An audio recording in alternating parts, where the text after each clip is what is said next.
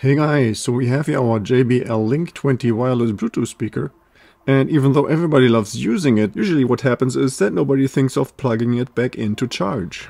And that is why in this video we want to show you how to add the wireless charging option to this speaker to make the charging process a little bit easier.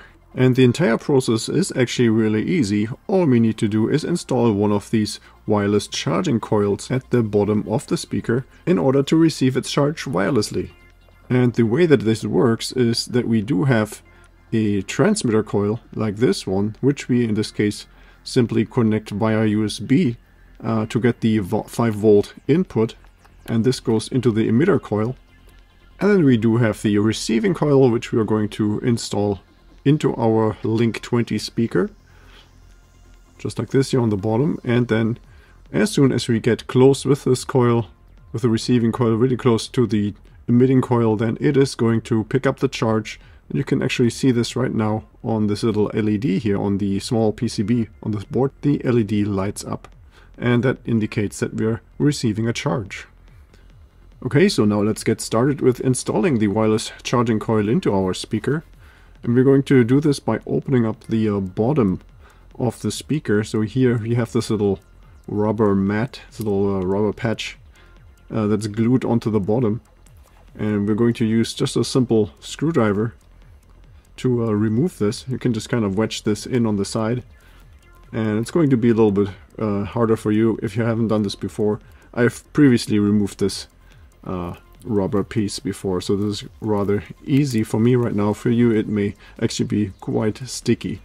Then right underneath there we're going to see a whole bunch of small Phillips screws, and we are going to remove the 4 in the corner here, the bigger ones. So those 4 we're going to remove, and the other 6 screws that are holding down those little covers, we're going to leave those in place. We're not going to have to open those at all.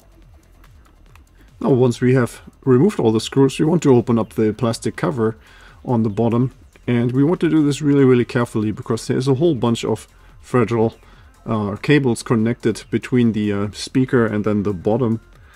First we have here the power cable, so this is this one connector, the blue connector. We can easily detach this one. But then there's also these 2 really fragile ribbon cables, and you have to be careful removing those. What we have to do here is just to flip up those little gray or dark levers here on those connectors. So that's all you have to do to unlock the ribbon cables. Then we can really easily pull those 2 out. Now that we already have the bottom cover isolated, now we can start to install our coil. And the only tricky part here is that we have the big coil on the outside of the speaker, and then we have the converter here, this little PCB that's attached to the coil. This has to go to the inside of the speaker because there's not really enough space for that PCB on the outside. So what I decided to do is create just a really big hole here in the plastic in order to push the entire PCB through. Alternatively, you can also just create a small hole and then unsolder the coil from the small PCB and then feed the 2 wires through and then solder it back on. Well, either way works. In case you're trying to keep your speaker waterproof, then it's probably a good idea to use just a small hole, which will be easier to plug up later on. But in my case it doesn't matter if this speaker is still waterproof, so I'm just going to create a really big hole, which is big enough for this entire PCB to go through. And that's what I'm going to do now. So I'm feeding the wires and the PCB through here. And then the big coil, the receiving coil, is going to be on the outside. And then on the inside we find the original black and black wire for the power supply. So this comes from the micro USB port. And all we have to do is splice these wires together. And since the small PCB is still going to float around inside of the speaker, kind of uncontrolled, I'm going to wrap this in some electrical tape to prevent it from contacting any other components. And at this point we can already start to reassemble everything. We're starting out by reattaching those 2 small ribbon cables. So there's a slightly larger, wider ribbon cable that goes to the left. So we're just going to stick this into the connector and then pull down on the lever. And then the slightly slimmer one that goes to the right. And we're going to do the same thing here as well.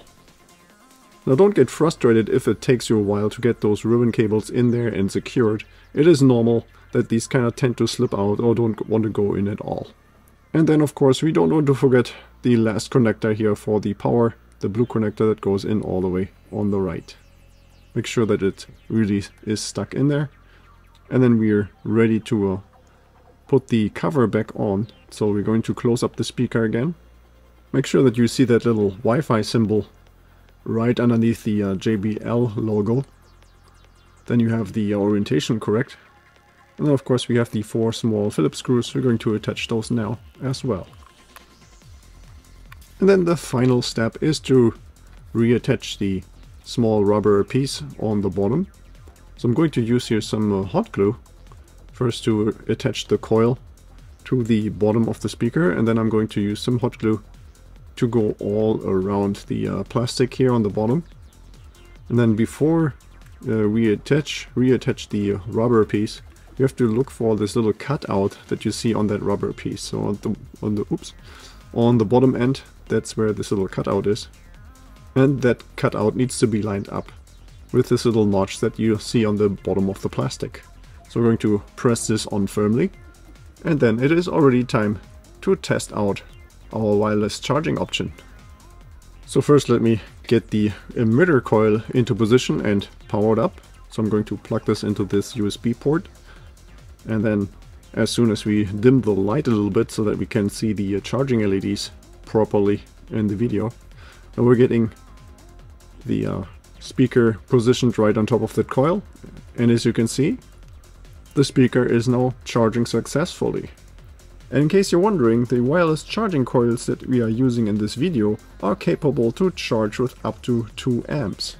Okay, so this was already it for this video. I hope you found the information helpful, and if you have any more questions or comments, then please leave a message below.